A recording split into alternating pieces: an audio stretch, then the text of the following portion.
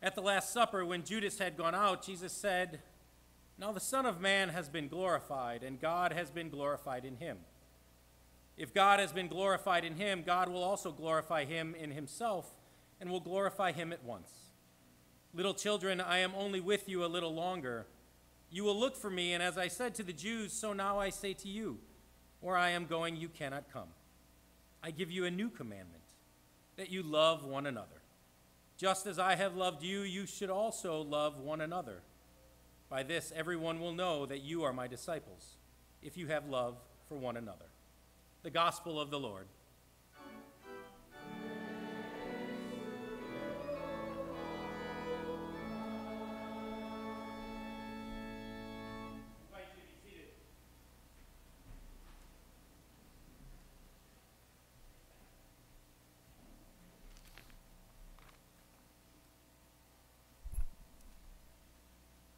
If you knew that you were about to die, what would you tell the people that you love? What memorable hope or dream would you share? What urgent last piece of advice would you offer? In our gospel reading today, we return to the upper room in order to hear Jesus' answer to this difficult question. Judas has left the Last Supper in order to carry out his betrayal. The crucifixion clock is ticking fast and hard, and Jesus knows that his disciples are about to face the greatest devastation of their lives. So he gets right to the point. No parables, no stories, no meaningful sayings full of substance, just one commandment. One simple, straightforward commandment, summarizing Jesus' deep desire for his followers. Love one another. Just as I have loved you, you also should love one another. And then right on the heels of the commandment, a promise, or maybe an incentive, or maybe a warning. By this, everyone will know that you are my disciples, if you have love for one another. I also want to point out what Jesus doesn't say. When death comes knocking and the Son of God has mere hours left to communicate the heart of his message to his disciples, he doesn't say, believe the right things. He doesn't say, worship like this or attend a church like that. He doesn't even say, read your Bible or pray every day. He says, love one another. That's it. All of Christianity distilled down to its essence, so that maybe we'll pause long enough to hear it. Love one another. What's astounding about this commandment is how badly we've managed to screw it up over the last 2,000 years. In a commentary I read earlier this week, one New Testament scholar names the irony in this way. This new command is simple enough for a toddler to memorize and appreciate, and yet it is profound enough that the most mature believers are repeatedly embarrassed at how poorly they comprehend it and put it into practice. When I look at my own life, it's not too hard to name why I continually fail to obey Jesus' dying wish. Love requires vulnerability, and I'd rather not be vulnerable. Love requires trust. Love spills over margins and boundaries, and I feel safer policing my borders.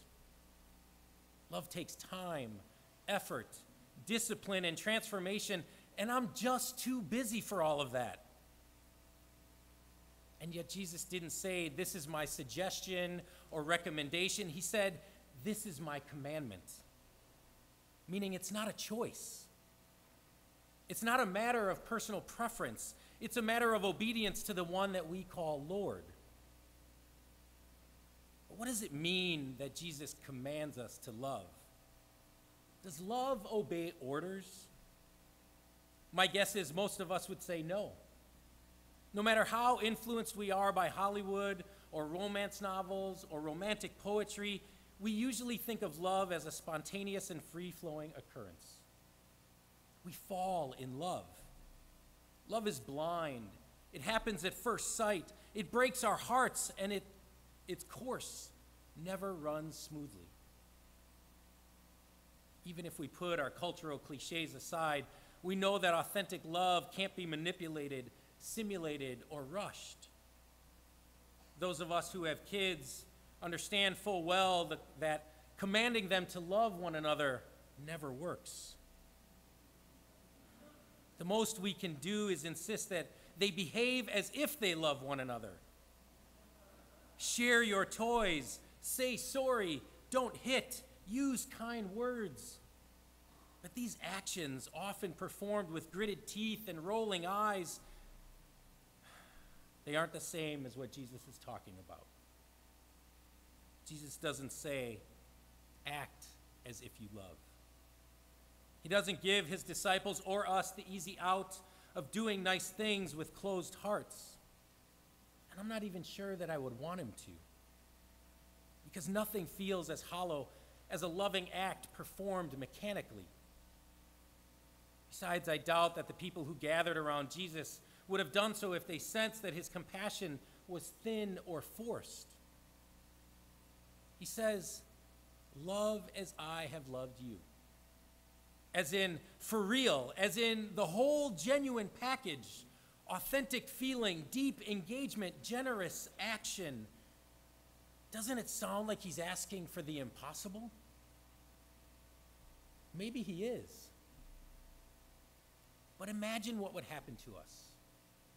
Imagine what would happen to the church and to the world if we took this commandment of Jesus seriously. What could our world look like if we obeyed orders and cultivated this seemingly impossible love?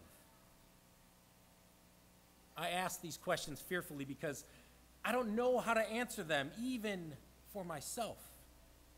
I mean, I know fairly well how to do things. I know how to make care packages for the homeless, or bring dessert to the church potluck, or send checks to my favorite charities.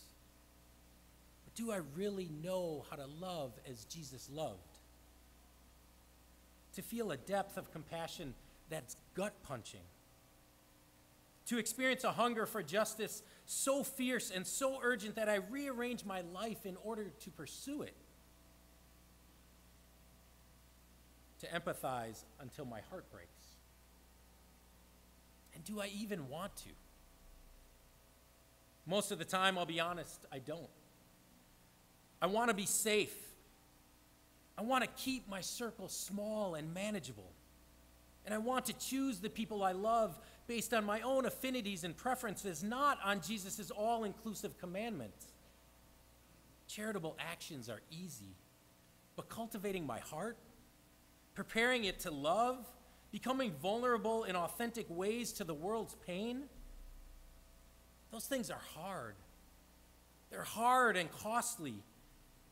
And yet, this was Jesus' dying wish, which means that we have a God who first and foremost wants every one of his children to feel loved, not shamed, not punished, not penalized, not judged, not isolated, but loved. But that's not all. Jesus follows his commandment with a terrifying promise. By this, everyone will know. Meaning love is the benchmark of Christian witness. Our love for each other is how the world will know who we are and whose we are. Our love for each other is how the world will see, taste, touch, hear, and find Jesus. It's through our love that we will embody Jesus and make Jesus relatable, possible, and plausible to a dying world. I can't speak for you, but this makes me tremble. Because what Jesus seems to be saying is that if we fail to love one another, the world won't know what it needs to know about God. And in the terrible absence of that knowing, it will instead believe lies that draw us further away from God. That the whole Jesus thing is a sham. That there really is no transformative power in the resurrection. That God is a mean, angry, vindictive parent determined only to shame and punish his children. That the universe is a cold, meaningless place, ungoverned by love. That the church is only a flawed, and hypocritical institution, not Christ's living, breathing, healing body on earth. This is the power we exercise in our decisions to love or not to love. These are the stakes involved in how we choose to respond to Jesus' dying wish, hope, prayer, and commandment. This is the responsibility we shoulder whether we want to or not. But here's our saving grace. Jesus doesn't leave us alone and directionless in the wilderness. He gives us a roadmap, a clear and beautiful way forward. As I have loved you. Follow my example, he says. Do what I do. Love as I love. Live as you have seen me live. Weep with those who weep. Laugh with those who laugh. Touch the untouchables. Feed the hungry. Welcome the child. Release the captive. Forgive the sinner. Confront the oppressor. Comfort the oppressed. Wash each other's feet. Hold each other close. Tell each other the truth. Guide each other home. For the sake of the world, love one another as I have loved you. Thanks be to God. Amen. We'll offer one moment